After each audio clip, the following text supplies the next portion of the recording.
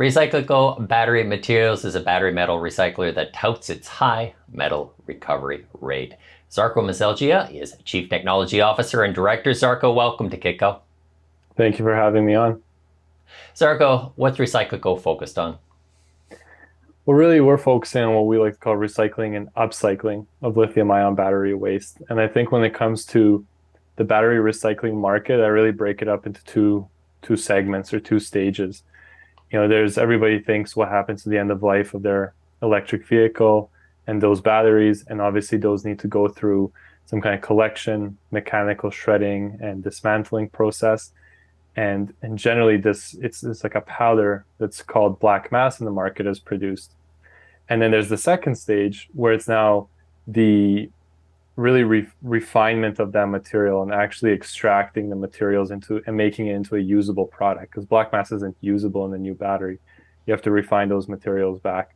And that's really where that second stage is where we're focusing in on, and recycling and upcycling those materials into as high of a value as possible of the battery material, so it can be integrated back into new lithium-ion battery manufacturing.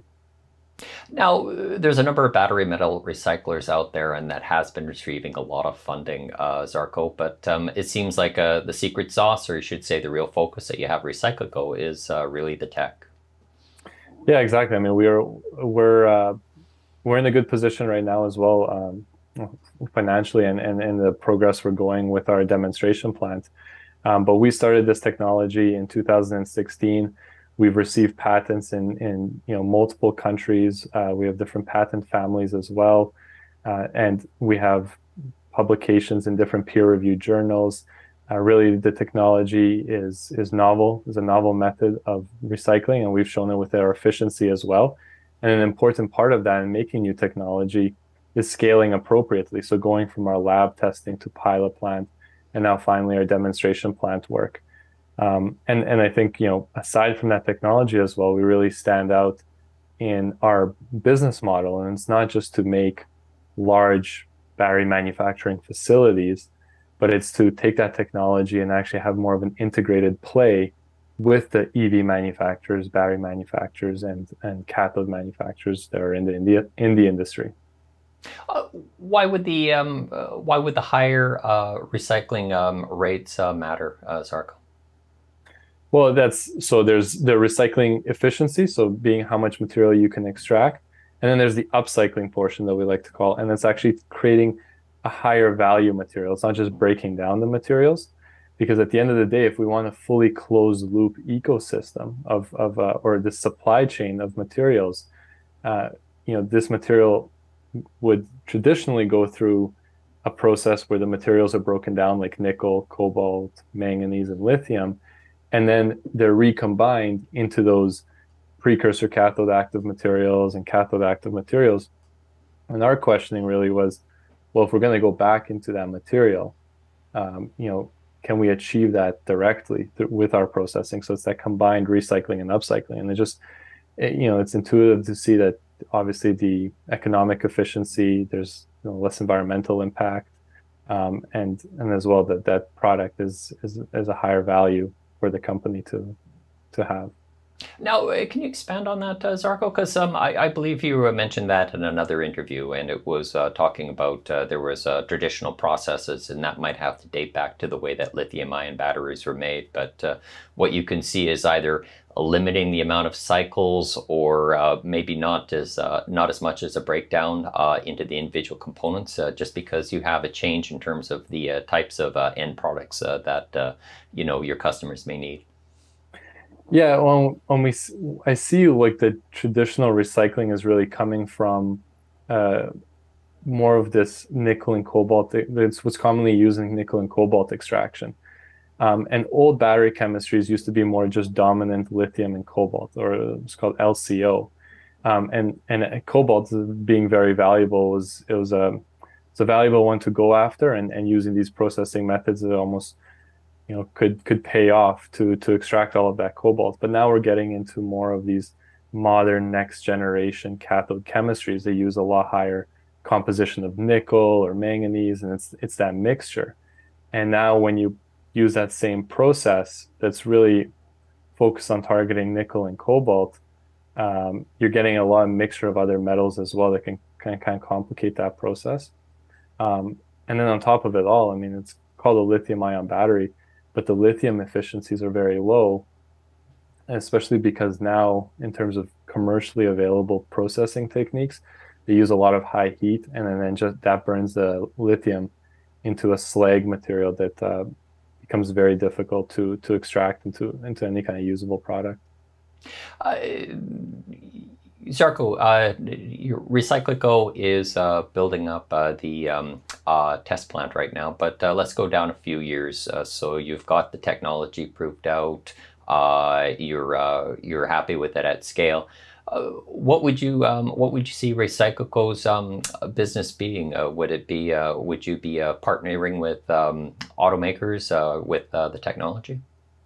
Yeah, and those are the current conversations we're having, right?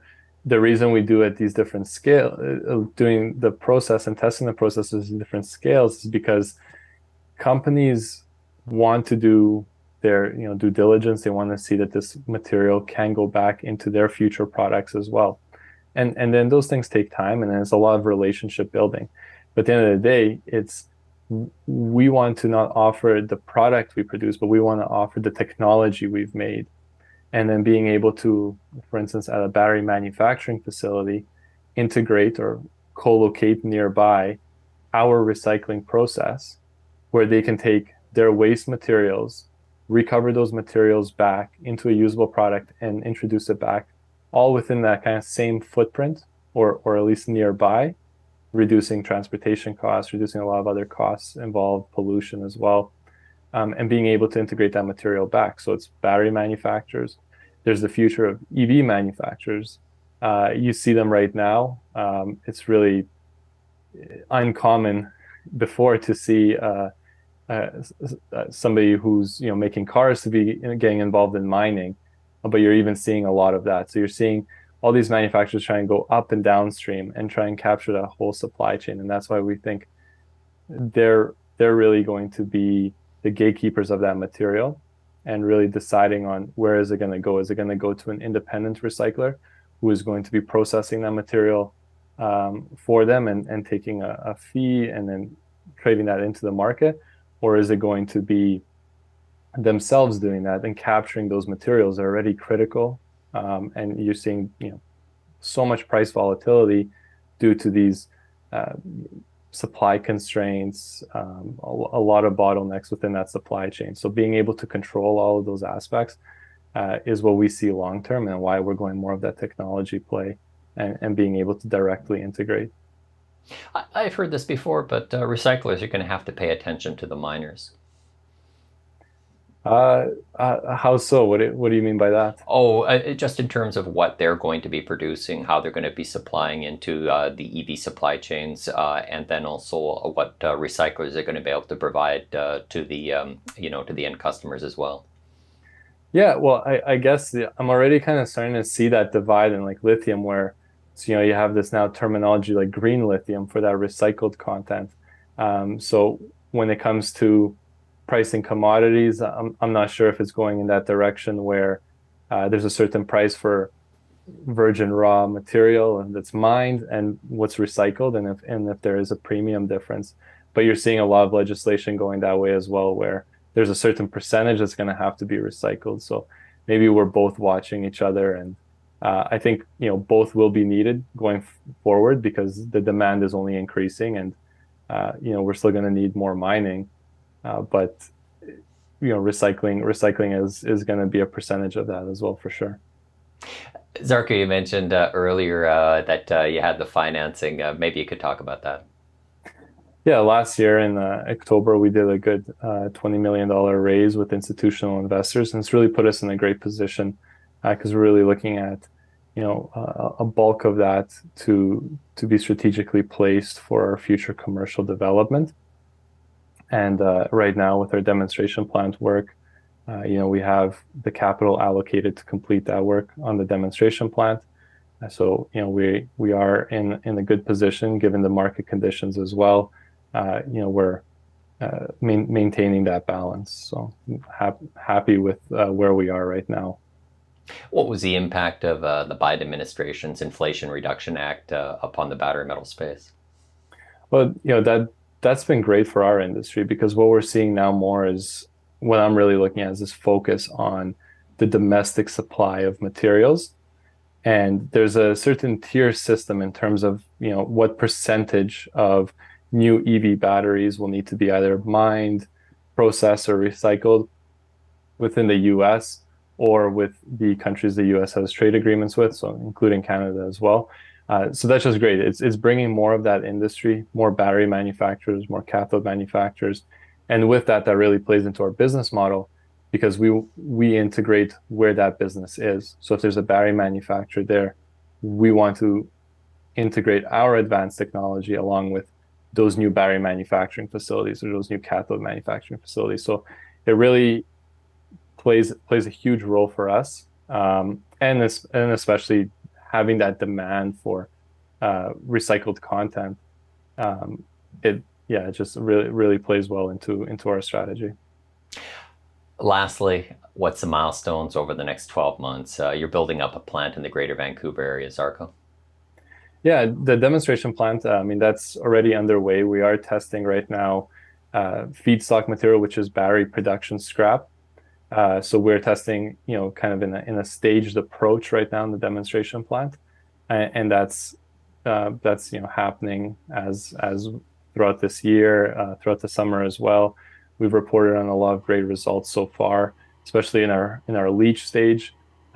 Originally, the demonstration plant was designed for 500 kilogram per day processing capacity, and we achieved 163% of that capacity.